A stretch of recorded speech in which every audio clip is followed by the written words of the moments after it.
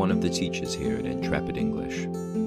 Welcome to part 1 of my top 10 poetry must-reads.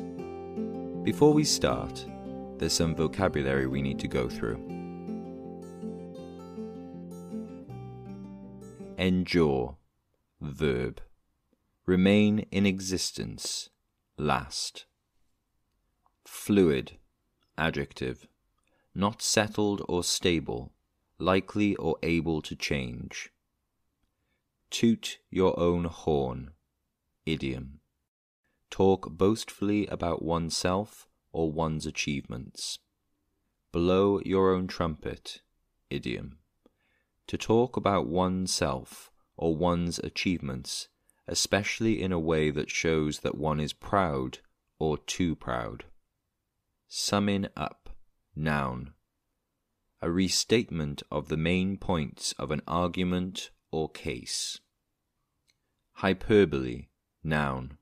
Exaggerated statements or claims not meant to be taken literally. Visceral, adjective. Relating to deep inward feelings. Melody, noun. A sequence of single notes that is musically satisfying, a tune. Dizzying, adjective. Causing someone to feel amazed. Limited, adjective. Restricted in size, amount, or extent. Few, small, or short. Compilation, noun. The action or process of producing something, especially a list or book, by assembling information collected from other sources.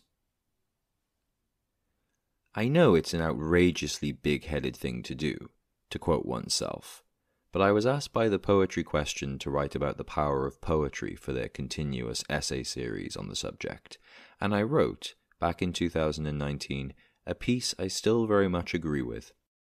I said, "The power of poetry is its timelessness.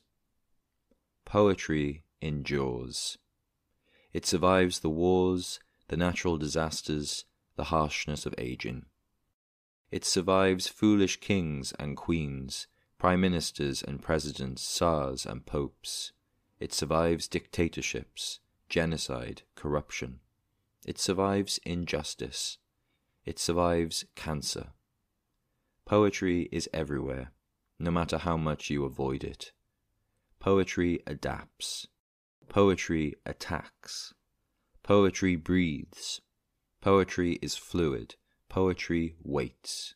Poetry travels. Poetry is patient.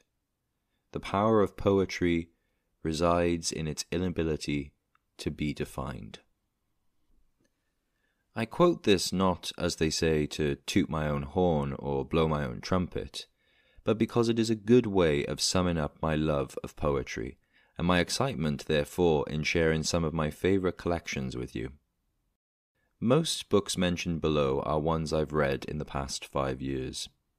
I've recommended poetry books before, in our very own novel writing course, and I can't not mention our Novels That Changed Our Lives series, in which teachers and students of Intrepid English spoke about the books that shaped them in some way.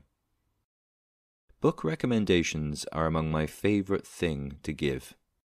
I myself am a poet, and am constantly consuming different voices and deconstructing the construction of language.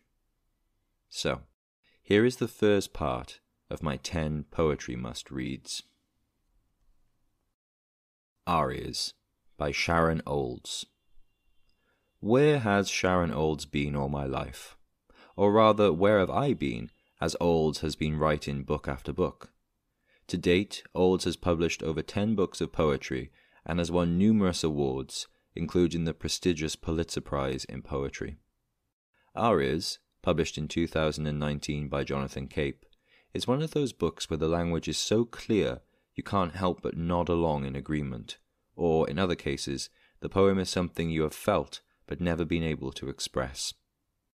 Olds has a handle on her language, a fierce control that is both stunning and bewitching.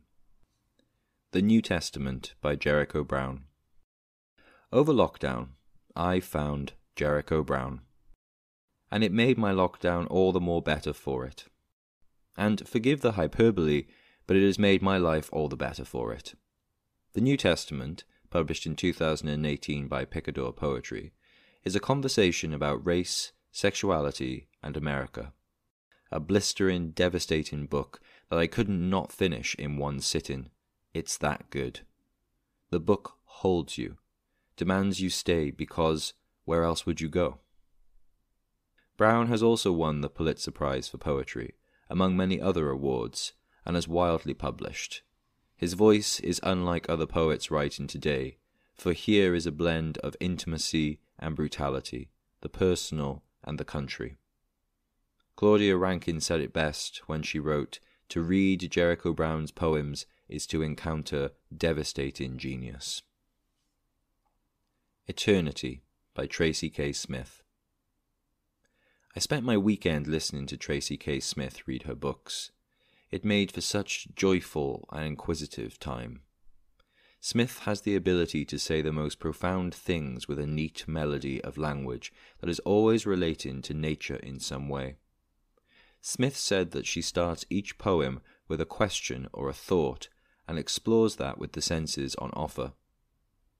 Those most powerful to her are sight and smell. Visceral is the word I would use to describe Smith's work. Eternity, published in 2019 by Penguin, is a good introduction to the world of Tracy K. Smith, and I would highly, highly recommend it.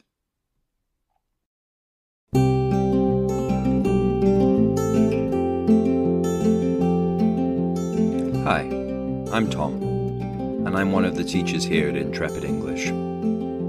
You may already be familiar with the courses we have on our website, but now you can listen to them all.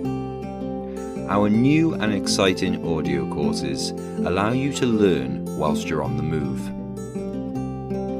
Read by myself and my fellow Intrepid English colleagues, you will hear a wide range of accents whilst being given tips, encouragement, and knowledge. Come in soon, wherever you get your podcasts. Vertigo and Ghost by Fiona Benson. The story of Leader and the Swan is one writers have returned to and reworked time and time again. Benson's Vertigo and Ghost, published in 2019 by Jonathan Cape, is a welcome addition to these reworkings. In the first section of the book, Benson brings this story into the 21st century, showing us that Leader is not a thing of the past, but indeed part of our present. What makes Zeus different from, say, Brock Turner, Harvey Weinstein, or Ted Bundy? Not much. I Must Be Living Twice. New and Selected Poems, 1975 to 2014, by Eileen Myles. When I think about the poet that inspires me, or makes me feel like a poet, it's Eileen Myles. Their work has been wildly praised, published, and reviewed. They were even the inspiration for a character in Jill Soloway's Transparent, where their poetry sprang off the screen and into dizzying dance sequences. It is sheer joy. Myles gives us all the gift of poetry, reminds us that it is not something elite or limited, it is based on hard work, but this starts with expression, thought, and intrigue.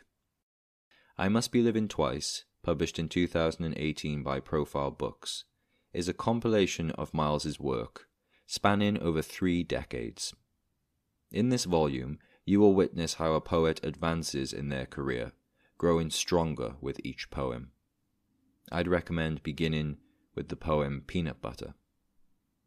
Well, this is just part 1 of my top 10 poetry recommendations, and I hope you found something you're interested in. Stay tuned for part 2, where I will discuss books by poets Donica Kelly, Danez Smith, among others. If you enjoyed this podcast, why not book a free trial lesson today and talk about your English goals with an experienced and friendly English teacher. I'm Tom, and I'm one of the teachers here at Intrepid English. Thanks for listening.